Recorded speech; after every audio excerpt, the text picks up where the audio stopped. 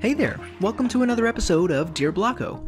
Jay Robinson asks, why are old people so mean all the time? Interesting question, and perfect timing. It's almost Thanksgiving, and Grandma Blocko is in the kitchen making her famous cheesy pizza bagel stuffed pie, but Triangle Bob's grandpa, Grandpa Bobino, is grumbling about how everything costs too much. Why is everyone on the TV kissing each other before marriage? And he keeps saying that he liked it better when medicine used to be more dangerous? Yeah, it's a lot. But not every grandparent is grumpy. I'm sorry yours is. It's true though, sometimes as we get older we can seem a little less patient or open-minded. There's a lot of older people making terrible choices affecting younger people right now, so I can see why you'd be upset. And it's not because we suddenly decided to stop liking things. A lot of it comes from how our brains change with age. As we get older, the part of the brain that helps with flexibility and self-control, called the prefrontal cortex, starts to slow down. That means it takes more effort to switch gears or handle surprises. Over time, the brain also builds strong habits because patterns save energy, but that can also make it harder to accept new ones. Even though the brain can still rewire itself, a process called neuroplasticity, it does so more slowly with age. So it can seem exhausting when the world keeps throwing new tech, new slang, and new social rules at us. I don't know what 6'7" is, and that's okay. It's not for me. I don't have to get everything a teenager is into, and it's weird to try and brute force change into my vocabulary that was never intended for me in the first place, okay?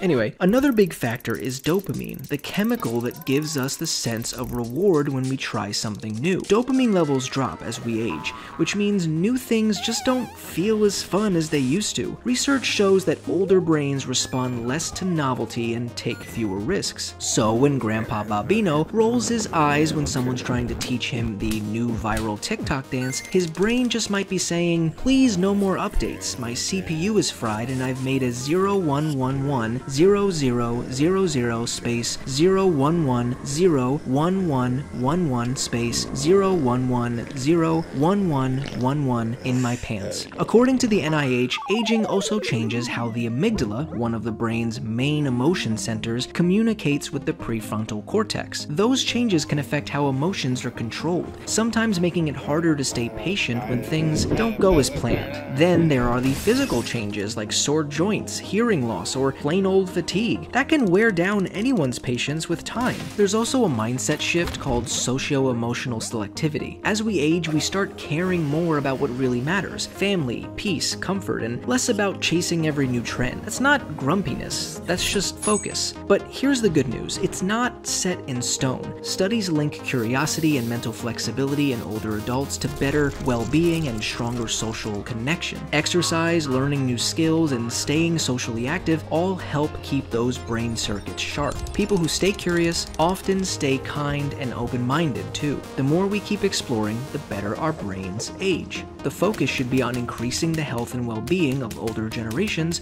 so their brains and body feel better for longer. So the next time Grandpa Bobino starts grumbling about the price of cranberry sauce because the TV told him to be mad at that, remember, his brain's just working a little differently, just like ours will someday. Show him something new, but go slow. And remember, patience goes both ways. So, do you have any grumpy grandparents? How old do you feel?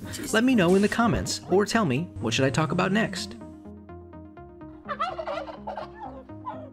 Want to watch even more Life Noggin? Click here to watch this video, or here to watch this video YouTube thinks you'll like. As always, my name is Blocko. This has been Life Noggin. Don't forget to keep on thinking.